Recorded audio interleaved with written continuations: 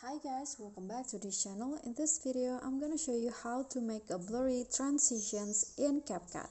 So first, get your clips ready and then go to video effects and then click on details and select the vertical blur effect.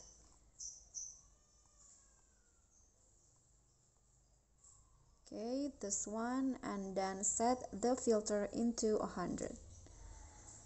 Click on a check icon. Make the filter as short as possible and then place it at the beginning of each clips. Copy it and then place it to the next clip.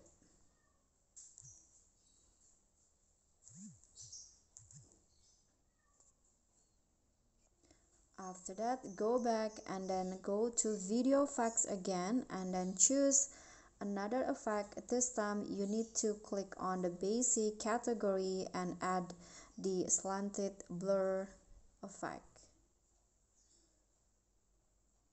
Okay, this one, adjust the blur into 100 and rotate into 50. Okay, click on a check icon, then make the effect short like the first one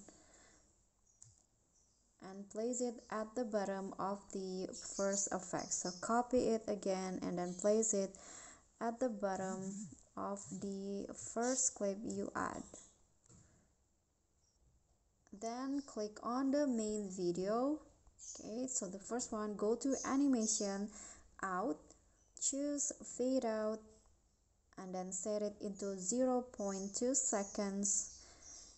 Click on the check icon and apply it to all of your videos. You can just go like this. After you click before you click on the check icon, you need to apply it to all of the clips. Then after that, click on the check icon and now you are done with the transition. So here is the result. Okay, so that's all from me. Thank you guys so much for watching.